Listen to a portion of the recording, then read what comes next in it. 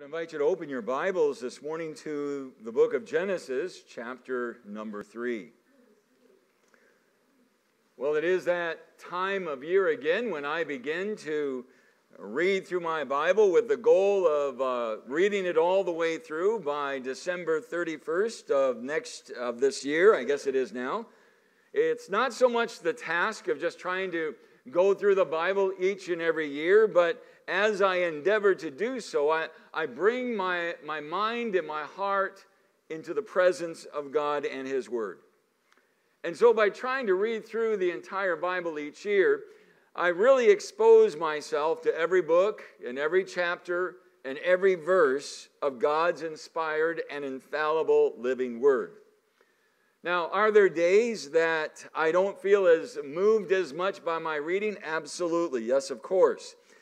But you know, I found that if my soul is quiet before Him, I find that the Lord is always ready and willing to bring to my soul truth that He wants me to learn and to know and to experience. And so I want to challenge you on this first Sunday of the new year. I know we're already into it, but I want to challenge you to set your sights on a daily time in God's Word. Now, whether you read through the Bible or not is not really important to me. I think it's a good exercise, but I think it's really important that we determined, and I should be maybe one of the highest of your resolutions for this year, that you spend time with God every day.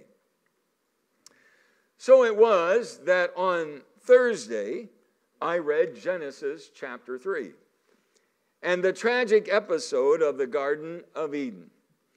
Eve is beguiled by the devil, who appears to her in the form of a very attractive serpent, a very alluring serpent, and she is really confronted with the full enticement of temptation.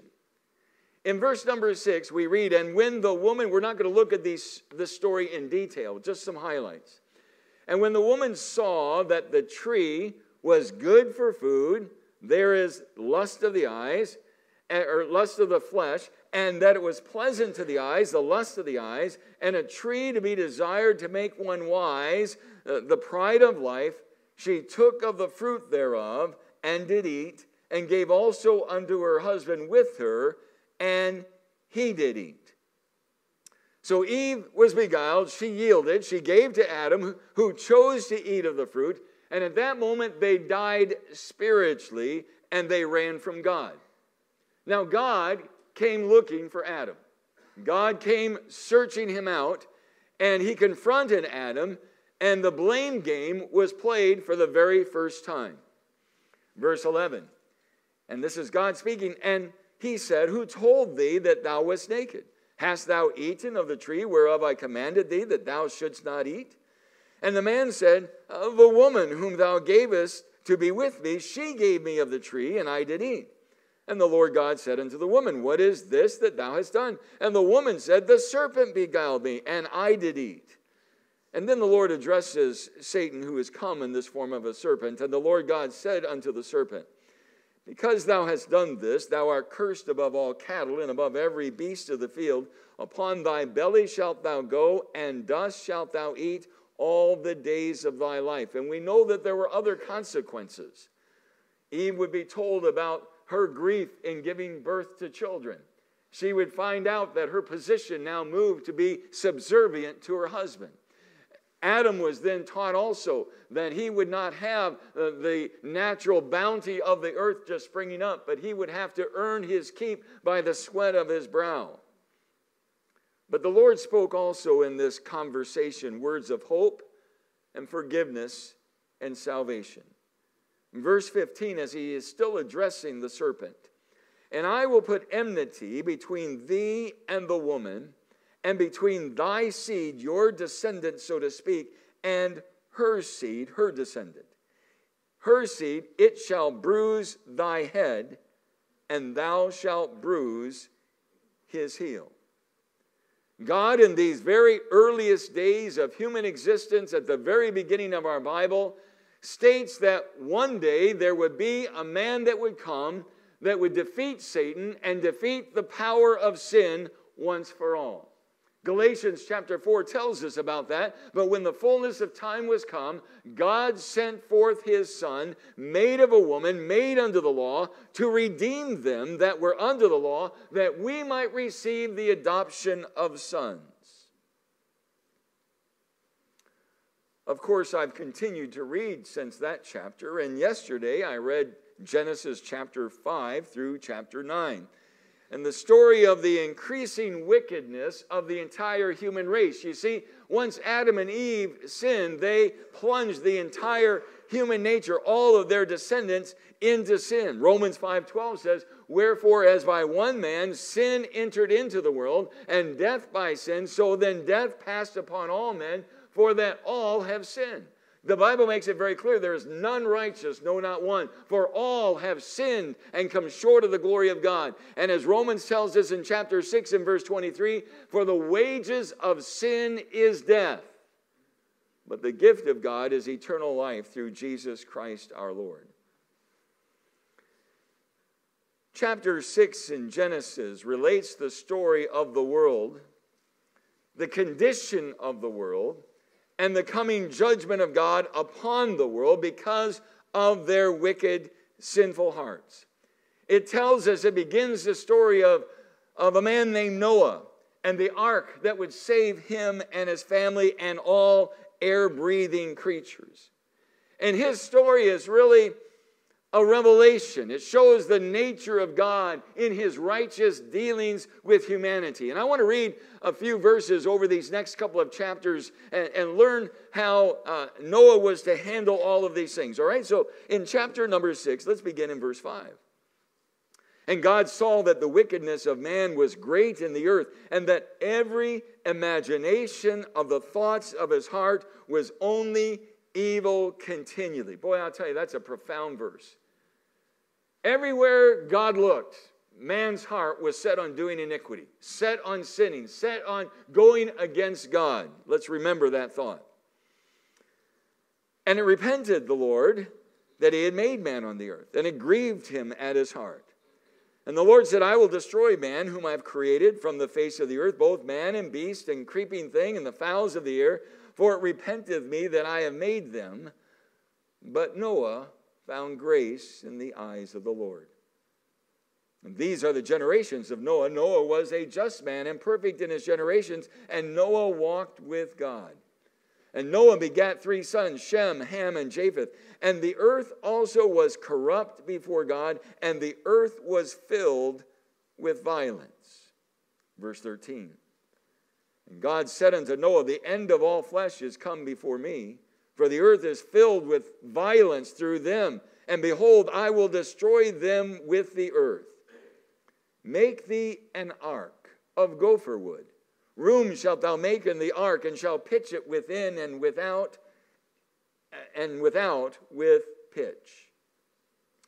Well, the Lord goes on to give Noah all the details and instructions he would need to build such a vessel and how he was to prepare it and get ready.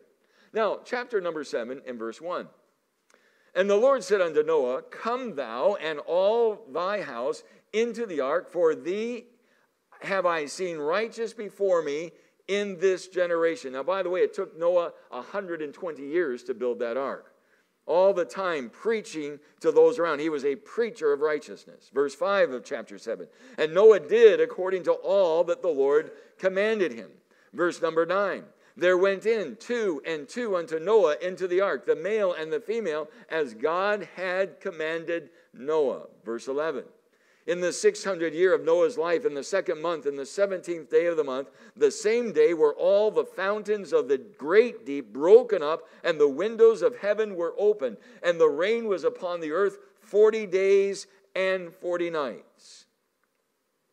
In the selfsame day entered Noah and Shem and Ham and Japheth, the sons of Noah, and Noah's wife and the 3 wives of his sons with him into the ark. They and every beast after his kind, and all the cattle after their kind, and every creeping thing that creepeth upon the earth after his kind, and every fowl after his kind, every bird of every sort. And they went in unto Noah into the ark, 2 and 2 of all flesh, wherein is the breath of life. And they that went in went in male and female of all flesh, as God had commanded him, and the Lord shut him in.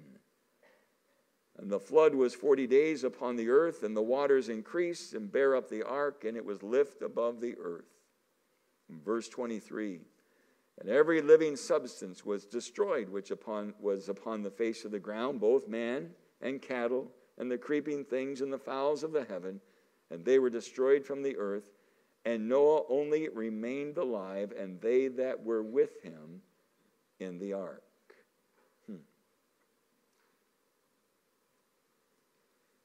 Chapter 8. And God remembered Noah, and every living thing, and all the cattle that was with him in the ark. And God made a wind to pass over the earth, and the waters assuaged. The fountains also of the deep and the windows of heaven were stopped, and the rain from heaven was restrained. Now, chapter number 9, in verse 8. And God spake unto Noah and to his sons with him, saying, and behold, I establish my covenant with you and with your seed after you. And then I want to drop down to verse 12. And God said, this is the token of the covenant which I made between me and you and every living creature that is with you for perpetual generations.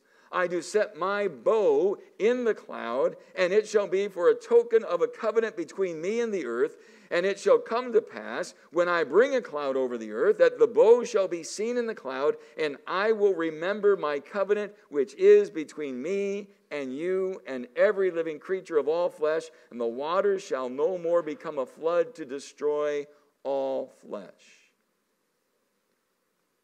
And then we're going to come back to Genesis in just a moment. I want you to turn to 2 Peter, all the way pretty much to the other end of your Bible. 2 Peter, chapter number 3. By the way, this is all introduction. Just to prepare you. Now, did you catch that? Let's talk a little bit about Noah before we look at these next verses, all right?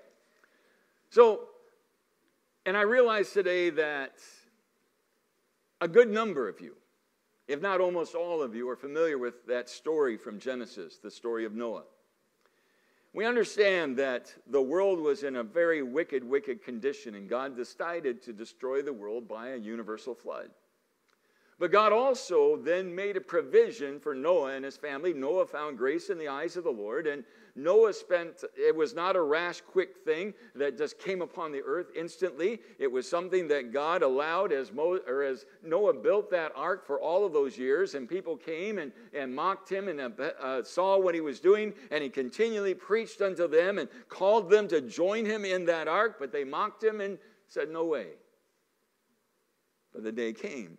God said, everybody, all those animals will come in, and they will enter the ark. Noah and his family would enter the ark, and God shut the door, and the judgment did come.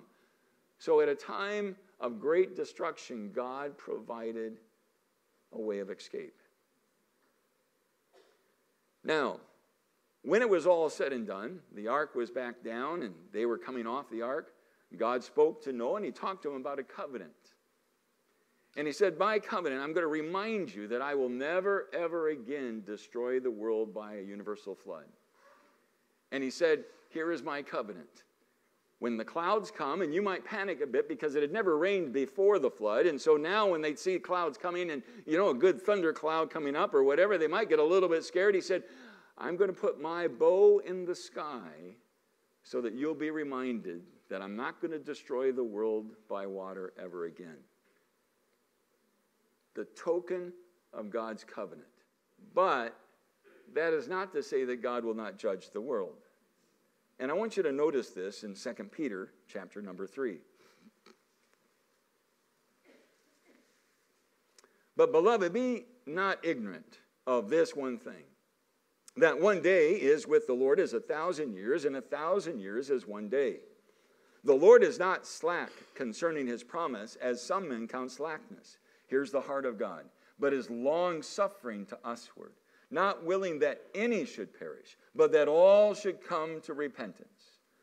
But, verse 10, the day of the Lord will come as a thief in the night, in the which the heavens shall pass away with great noise, and the elements shall melt with fervent heat. The earth also and the works that are therein shall be burned up. Seeing then that all these things shall be dissolved, what manner of persons ye ought to be in all holy conversation and godliness, looking for and hasting unto the coming of the day of God, wherein the heavens being on fire shall be dissolved, and the elements shall melt with fervent heat.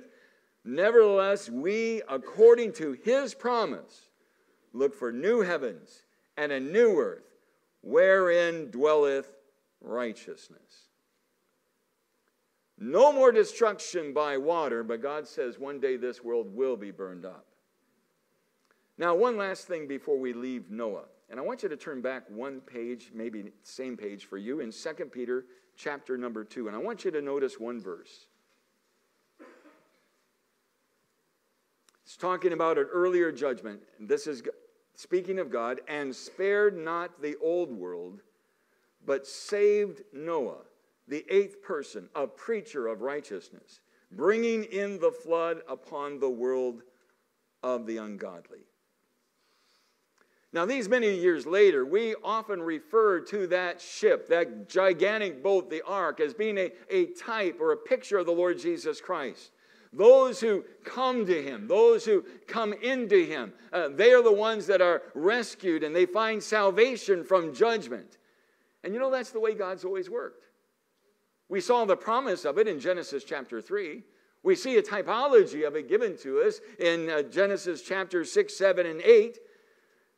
Now, the last chapters of the book of Genesis, and I said we would return there, and you can turn to chapter 45, are all about a young man by the name of Joseph. And what an amazing story of how, while he was just a teenager, God gave him two dreams which basically showed that his family would one day gather around him and actually physically bow before him. And of course, it was a dream that was not well received by his brothers. They hated him already, and we're not going to look at his story very much. But let me say this. Joseph understood that God had a plan that would bring him into prominence above his family, and that somehow, some way, they would one day acknowledge him as such and bow before him. Now, I'm not going to review all of his story, but to say that 20 years later, after much suffering, much things going wrong in his life, and yet trusting God through it all, the Lord did bring those dreams to reality. Now, in chapter 45, we know that there was a famine. We know that God had elevated Joseph to be second in command of all of Egypt, and the grain had been stored now during the years of plenty, and now is about to, it was already into the second year, and Joseph, his brothers came down to buy food. You know the story, and as they came down, they bowed before him. But finally in Genesis 45, Joseph revealed himself, his identity to his brothers. Okay? Verse number 4. Genesis 45, beginning in verse 4. And Joseph said unto his brethren, Come near to me, I pray you. And they came near. And he said, I am Joseph, your brother, whom ye sold into Egypt. Now therefore be not grieved, nor angry with yourselves, that ye sold me hither. For God did send me before you to preserve life. For these 2 years hath the famine been in the land, and yet there are 5 years in the which there shall neither be earing nor harvest. And God sent me before you to preserve you a posterity in the earth, and to save your lives by a great deliverance. So it was not you that sent me hither, but God. And he hath made me a father to Pharaoh, and the Lord of all his house, and a ruler throughout all the land of Egypt. God sent me before you to preserve you a posterity in the earth, and to save your lives by a great deliverance. You see, Joseph had come to understand that that dream of 2 decades earlier really wasn't about just him and his blood brothers bowing before him, but it really was about God working to preserve life. God was going to go and to save them alive. That's what the Bible says. Well, 400 years later, the status of the family of Israel had changed from favored guests in the land to slaves forced to serve Egyptian taskmasters with rigor. And I'm going to invite you to turn to Exodus chapter number 3. You're thinking, are we going to survey the whole Old Testament today, Pastor? Well, that would be a good way to start the year. We considered this actually a little bit last week. And God met with Moses on that backside of the desert, the burning bush, and he brought such wonderful words of promise and hope again coming from the Lord. Chapter 3 and verse 7. And the Lord said, I have surely seen the affliction of my people, which are in Egypt, and have heard their cry by reason of their taskmasters, for I know their sorrows. And I am come down to deliver them out of the hand of the Egyptians, and to bring them up out of that land into a good land, and a large, unto a land flowing with milk and honey. Verse number 12. And he said, certainly I will be with thee. And this shall be the token unto thee that I have sent thee. When thou hast brought forth the people out of Egypt, ye shall serve God upon this mountain. Verse 14, and God said unto Moses, I am that I am. And he said, thus shalt thou say unto the children of Israel, I am hath sent me unto you. So once again, we see God coming to deliver his people from situations from which they could not deliver themselves. And when God began to work and bring that judgment, to bring them out, we know that he brought 10 tremendous plagues upon that land. Some of them impacted the nation of Israel. Some only impacted the nation of Egypt. But then God, of course, at last brought the greatest judgment, death of all the firstborn to every home, Israelite and Egyptian. But God said, in preparation for that death angel coming throughout the land and taking the firstborn, I'm going to give you a way of escaping that death. And that escape was to take a male lamb without blemish, and to slay that lamb, and to capture his blood, and to take that blood then, and with a dish and a hyssop branch, take it and sprinkle it upon the doorpost of a door. And God said that in that night, all of those who gather inside of that home, when the death angel goes throughout the land, God said those famous words, and when I see the blood, I will pass over you.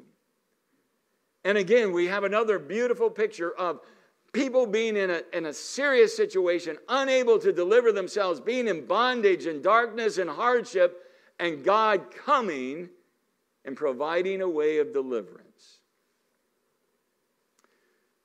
You know, this wonderful book that we have before us this morning is literally filled with that truth. And I am come down to deliver them. Well, we're going to end our little survey of the Old Testament. But I think that you should understand that all 39 books of the Old Testament are filled with this same message. People in need, and God coming to deliver them, to rescue them. And then we come to the New Testament and the complete gospel message. Let's pray. Father, we thank you for your goodness. Thank you for this time this morning. We've had a long introduction. Lord, really the message that I have now is really probably more brief than the introduction. But Lord, so important. And I ask, Father, that now, please, get our minds and our hearts thinking, reflecting upon the goodness and greatness of God. And we'll give you the praise in Jesus' name. Amen. You know, there are certain truths found in our Bibles that cannot be ignored. They permeate the whole of Scripture because they reflect the very heart of God. They're not always spelled out exactly the same way. Don't always use the same terms, but the message is always clear and foundational. And if we will listen to the voice of God, I believe that we'll be impressed upon the mind and heart of every sincere child of God. I think that we all understand that our world is becoming more and more outspoken in its rejection of anything biblical and pretty much anything that has to do with God or the God of the Bible. And it's not hard to apply that assessment that we saw back in Genesis chapter 6, really concerning our world as it was in Noah's day. And God saw that the wickedness of man was great in the earth, and that every imagination of the thoughts of his heart was only evil continually. But even those who are not particularly anti-God are at best completely ignorant of the Bible, its content, and yes, its terminology. And sometimes we find it hard to explain God's truth. And we search for more contemporary phrases to communicate eternal truth. I know that oftentimes if I feel led of God to return to a message that I preached maybe a decade ago, that as I go through and rework the message and re-prepare and pray over it, I find many times that there are words, things that I need to change, phrases that I need to adjust, trying to make it understandable, as understandable as possible.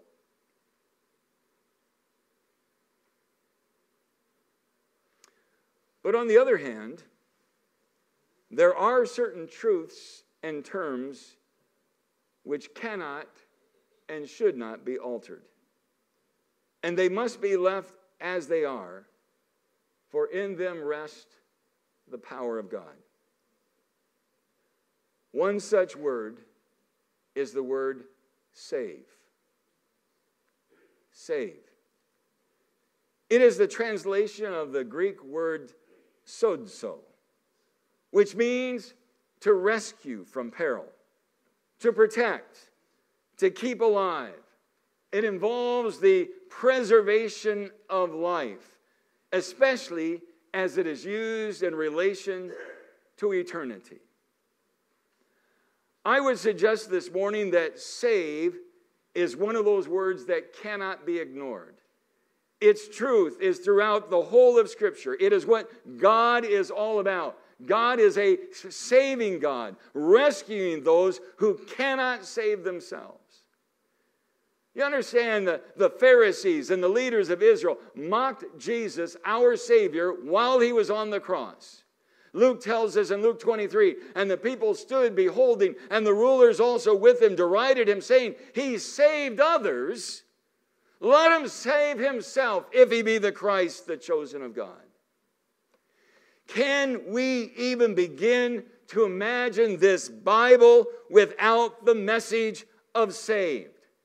Acts chapter 2, and it shall come to pass that whosoever shall call upon the name of the Lord shall be saved. Acts 2:47, praising God and having favor with all the people, and the Lord added to the church daily such as should be saved. As we read this morning, and brought them out and said, sirs, what must I do to be saved? And they said, believe on the Lord Jesus Christ, and thou shalt be saved in thy house. Romans chapter 5, much more than being now justified by his blood, we shall be saved from wrath through him. Romans 8, for we are saved by hope. Romans 10:9, that if thou shalt confess with thy mouth the Lord Jesus, and shalt believe in thine heart that God hath raised him from the dead, thou shalt be saved. For whosoever shall call upon the name of the Lord shall be saved. 1 Corinthians, for the preaching of the cross is to them that perish foolishness, unto us which are saved, it is the power of God. 1 Timothy chapter 2, who will have all men to be saved and to come into the knowledge of the truth. You know, the obvious questions that spring from all this: who needs to be saved? Why do they need to be saved? Why does God desire that all men be saved? And who is willing to do the saving? Now, those might seem basic questions, and indeed they are. And I understand today that we are gathered today as a company of believers, most of us. People who are living out the experience of being saved. And I understand that maybe I am not sharing anything new, but let's remind and refresh ourselves in this foundation of God's faith. You see, because We, the human race, have all sinned. We're under the condemnation for our sin. And that condemnation is death and eternity in hell. And therefore, every person born into this world needs to be saved. And we cannot save ourselves. We need a Savior, and He is Jesus. Ephesians chapter 2, verses 8 and 9, I've quoted so many times from this pulpit. For by grace are ye saved through faith, and that not of yourselves, it is the gift of God, not of works, lest any man should boast. That's why He came to earth, to give His life a ransom for many. He is not willing that any should perish, but that all should come to repentance. And so again in Scripture we read, Luke chapter 19, for the Son of Man is come to seek and to save that which was lost. 1 Timothy chapter 1 and verse 15, this is a faithful saying and worthy of all acceptation, that Christ Jesus came into the world to save sinners. And Paul adds, of whom I am chief. So we've answered the foundational questions that face every human being. Who needs to be saved? Every single individual.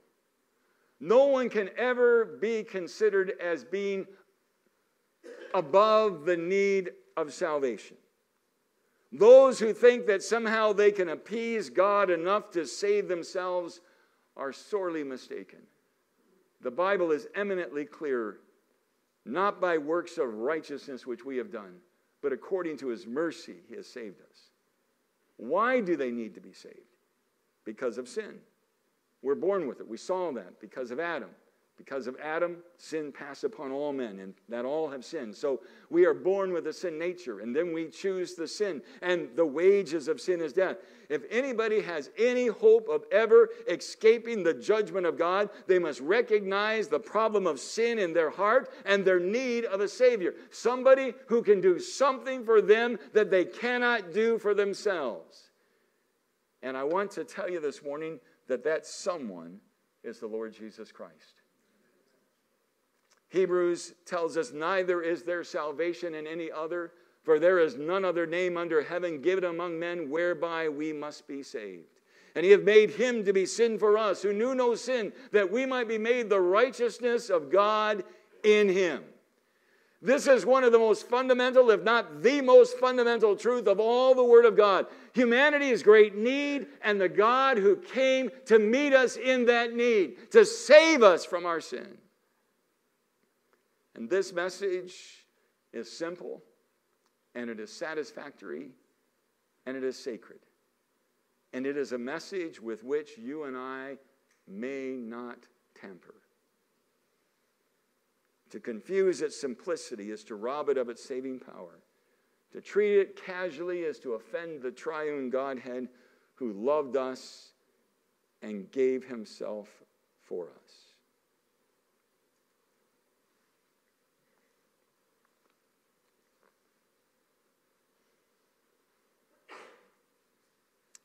A few weeks ago,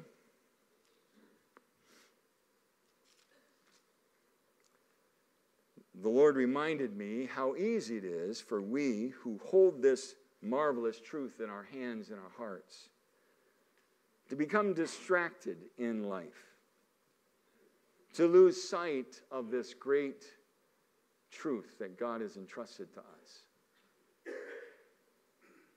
few weeks ago, as I was reading the last book of the Bible, so I'm going to invite you to turn there, book of Revelation, finishing up my Bible reading for 2019. I was reading in Revelation chapter number 2.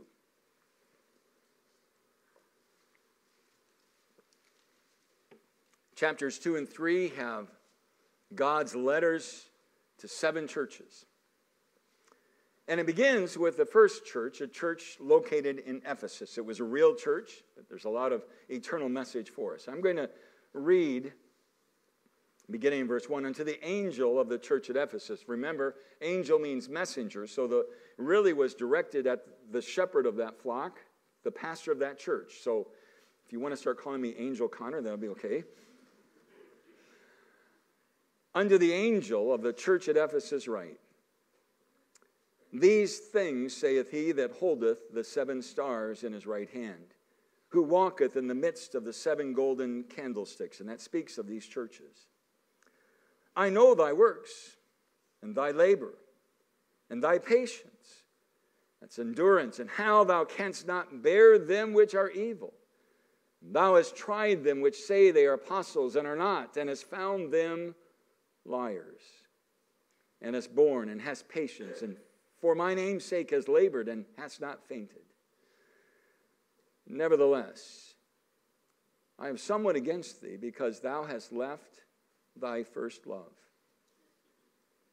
Remember, therefore, from whence thou art fallen, and repent, and do the first works, or else I will come unto thee quickly, and remove thy candlestick out of his place, except thou repent. This is the assessment by God of this church at the city of Ephesus. And maybe you're familiar with that. God makes it very clear that he said, you as a church are busy and you're active and you're standing for right things and you hold right positions and you've got, a lot of things you're enduring through difficult times and you're going on and you've borne and you've had patience. For my name's sake, you've labored, you've not quit, you've been going on. But there's a problem. I have somewhat against you because you have left your first love. When I read those words, the Holy Spirit impressed upon my heart this thought. As a called out assembly of saved, baptized believers, we have been brought together for the purpose of being a light in this city. We then must be diligent and passionate in upholding the truth of God, which we have believed, and which God has entrusted into our watch, care, and stewardship. In our obedience to the Great Commission, we must not lose sight of our main mission. Yes, the Lord Jesus himself should be our first love, but would that not also include his message of love to a lost human race? Was that not the commission that God gave to churches like ours, to us?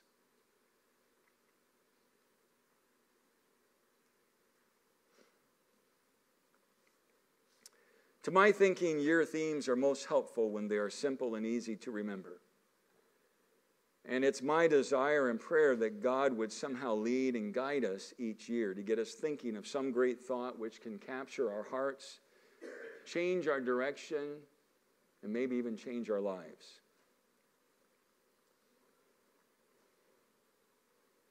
God knows the end from the beginning.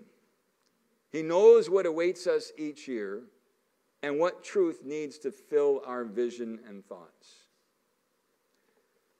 Now, I realize we have guests here this morning. You don't probably have realized what I'm sharing today. I'm sharing with our church family a theme that I believe God's given us for this year. Now, I do not go up to Cypress Bowl, the lookout, and get a blanket out and sit there cross-legged and wait for God to speak. Okay? It's not how the vision comes. I don't even seem to have time to get away for a few days to just wait on God and see what he had said. I've never had that privilege, I guess I could say. God usually gives me the theme for the year by way of interrupting my thinking, interrupting that something will just come sort of, I guess we could say, out of the blue, so to speak, and I'm impressed in my mind and heart through all kinds of means. I obviously do not hear an audible voice from God, but I do sense the prompting and stirring of the Holy Spirit, and it's like God just turns on the light and says, this is it. Now, I've had the Lord lead me to a theme over a year in advance. Not too long ago we had that. But usually it is months in advance in the spring and the summer, and it gives me time to think about it and pray about it. It's not the week between Christmas and New Year's. And I have time to ponder it, to meditate upon it, what God intends for my life and for the life of our church. So this morning, I'm humbled and personally challenged in my own life to share that our theme for 2020 is a simple phrase: Jesus saves. Jesus saves. And my prayer is that my heart and yours will be refocused on what I believe is the very heart of God, bringing His good news to a lost and dying humanity.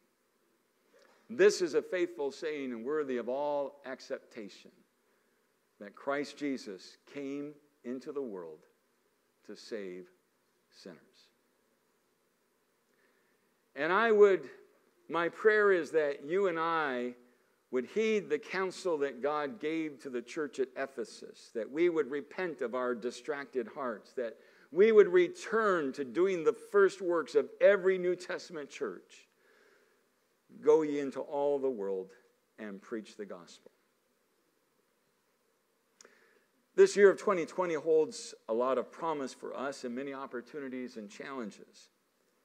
And as with many years, 2020 holds some milestones, anniversaries that will be important to our church and should be remembered. And this year, when we come to our spring revival with Dr. John Getch, it'll be his 20th visit to our church for revival. So we've held those spring revivals every year for 20 years this year. And this year we're delaying it a little bit, but it'll be in April.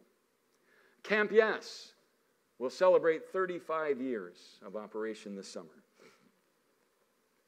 And this year will mark 30 years that we have called this location 4440 Victoria Drive our church home.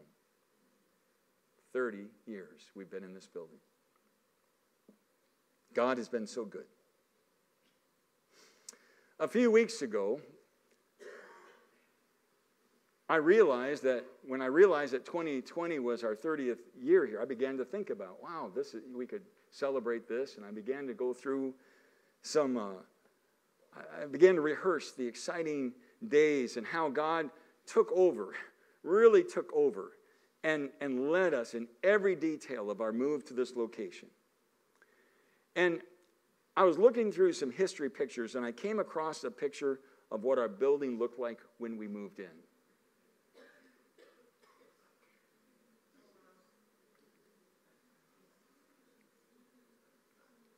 Please note the sign on the front of the building. It was very reassuring and confirming to me.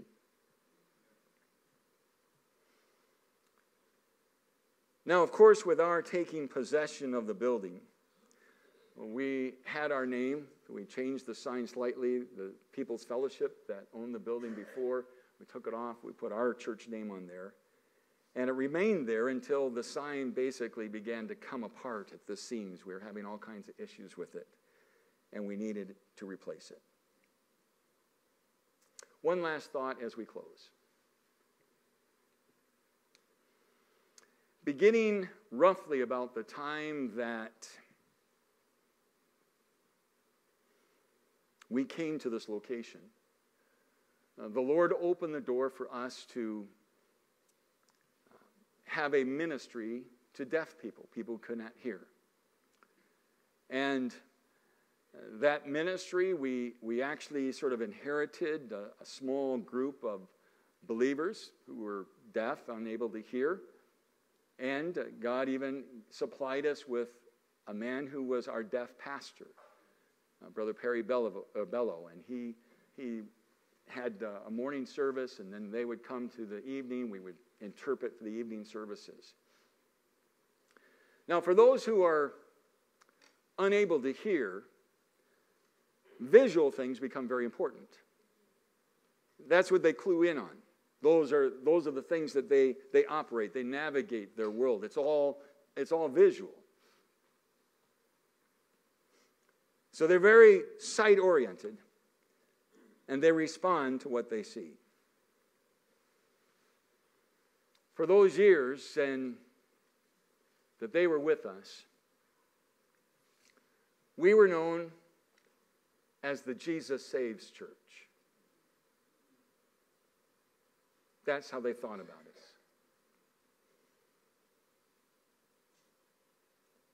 May God help us this year to regain that title. The Jesus Saves Church.